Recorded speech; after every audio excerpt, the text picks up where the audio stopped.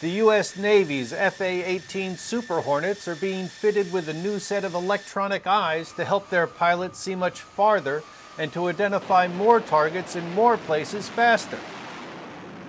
The service has signed a contract with Raytheon to retrofit 135 of the Boeing fighters with the APG-79 Active Electronically Scanned Array, or AESA, radar.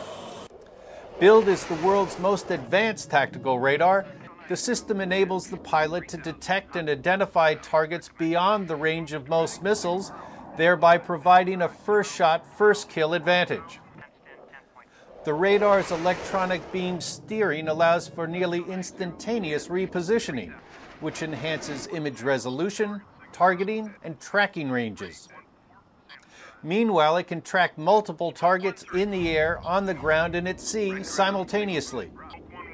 And it's designed to share information with manned, unmanned, and ground-based systems. In addition, its fixed design, commercial off-the-shelf components, and ultralight antenna promise low maintenance and much greater reliability than earlier radar systems. In coming years, Raytheon anticipates delivering 415 systems plus spares to the U.S. Navy and another 24 to the Royal Australian Air Force.